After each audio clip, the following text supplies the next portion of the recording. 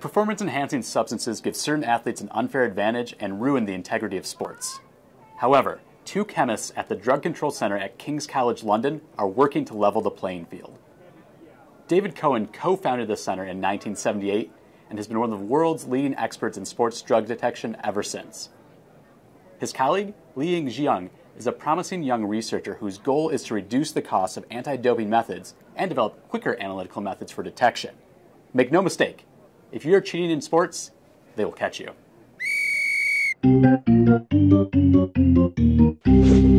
Sport is generally considered to be a healthy activity governed by rules. If you agree to be a member of your sports club, you're also agreeing to follow its rules. Drug misuse is clearly unhealthy and definitely contravenes the rules of most sports. How is drug testing coordinated? Some years ago, the International Olympic Committee established the World Anti-Doping Agency, commonly known by its acronym as WADA. Their role is to coordinate anti-doping on the world stage with international sports federations and governments, both during the Olympic Games and in the intervening periods. There are more than 400 different doping agents on the WADA prohibited list, and the list is constantly expanding. Doping agents are classified into different groups based on their mode of action. These range from small molecules such as steroids and stimulants to medium and larger molecules such as peptides and small proteins. We work from a molar mass of 44 to around 42,000 Dalton. Doping agents may also be present in a sample over a large range of concentrations, from as little as nanograms per mil to around 10 micrograms per mil. That is a range of more than 10,000-fold. This diversity presents big challenges for the analytical chemist to detect them all in one analytical method. So let's have a look at how dope testing works with my colleague Liying. Modern analytical instruments provide powerful tools to make the anti-doping test both super-sensitive and super-fast. We also want the methods to be cost-effective.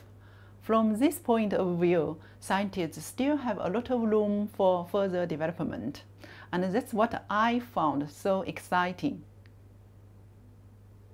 How much does an anti-doping test cost? Let's have a look at some numbers.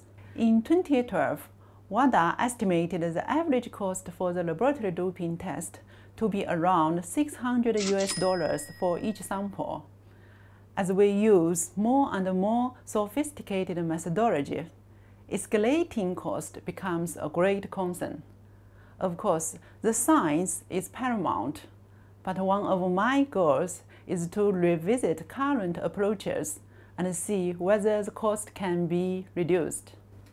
Furthermore, if we can reduce costs, there's an opportunity to test more samples. In 2012, according to WADA, only 270,000 samples for the whole world, excluding professional sports and NCAA, were tested, although it is commonly believed that more than 5 times this number of athletes are doping. In that same year, WADA records show that nearly 2% of those samples tested contained one or more banned substance.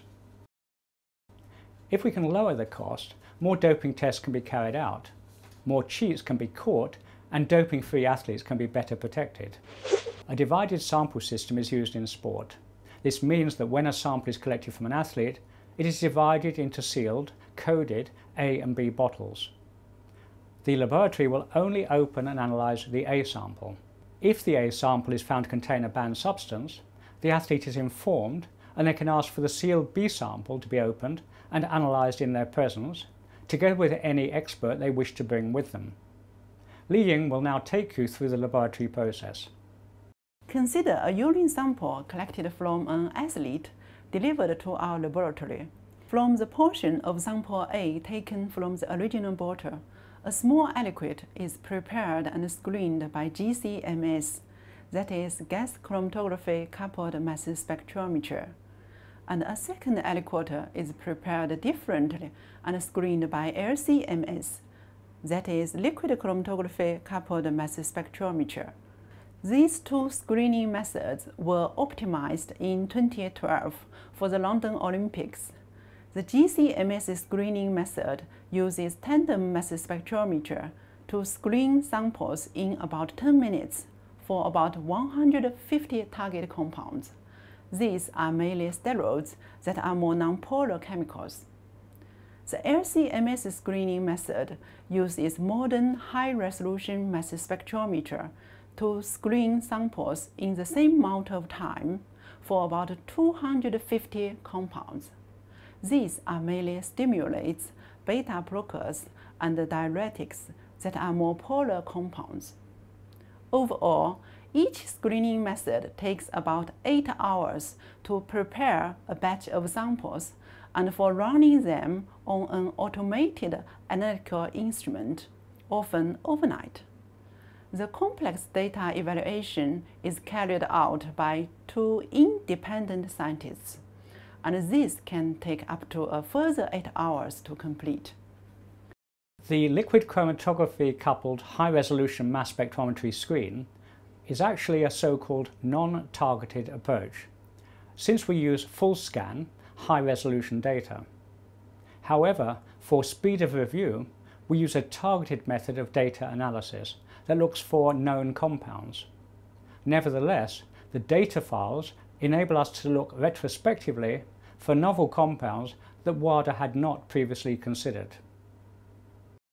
Several other analytical platforms are used to detect different doping agents, especially those of bigger molecular weight. For instance, an immunoassay test is used for detecting human chorionic gonadotrophin, HCG. This is a hormone normally produced by a pregnant female. In males, it has the effect of maintaining the normal testosterone level in the body so that the misuse of anabolic steroids can be masked. The multiple analytical platforms used for detecting different groups of doping agents and the labor-intensive sample preparations used in different platforms push up the cost. Add to that the expense of a modern powerful mass spectrometer, usually more than $500,000 per instrument. And you can see why it is so important for us to find a unified analytical platform and simplified sample preparation methods to increase throughput and reduce cost. Automated processes are used wherever possible, thereby allowing staff more time to deal with more complex issues. As an example, sample preparation may sometimes be simplified by diluting the sample with LC solvent, together with heavily labeled internal standards, and injecting directly into the LC-MS. We are working hard to refine the existing analytical platforms. We are also required quite often urgently to develop new testing methods for novel substances. For instance, at the beginning of 2016, the Russian world #1 tennis player, Maria Sharapova, admitted to failing a routine drug test because meldonium was found in a urine sample she provided. Our colleagues in Cologne, Germany, developed 2 approaches for detecting meldonium that we have further modified.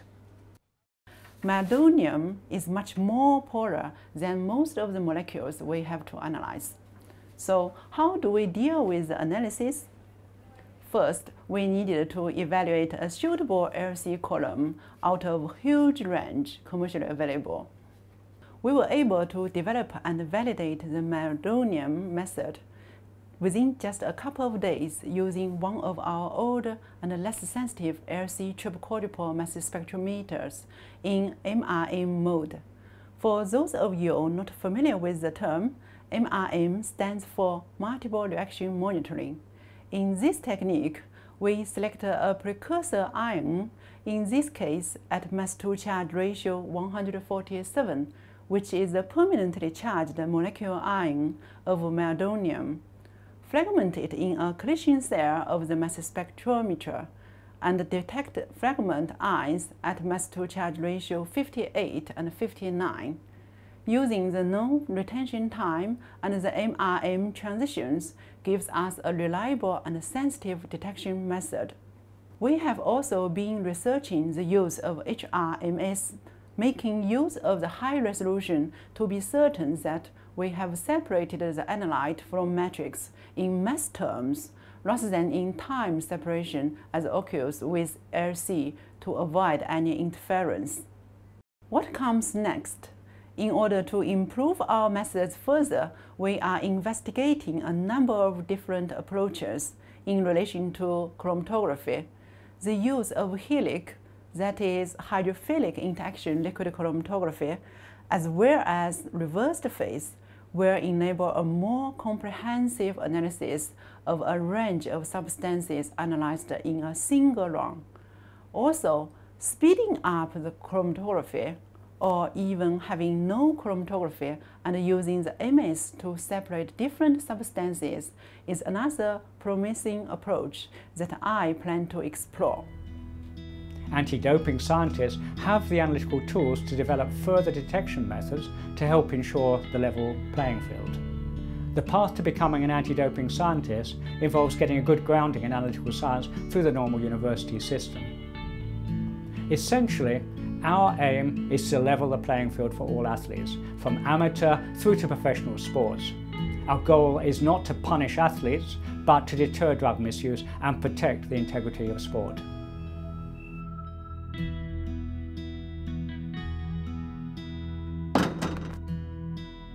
Thank you, David and Liying, for sharing your work and showing how chemistry can help protect the integrity of sports.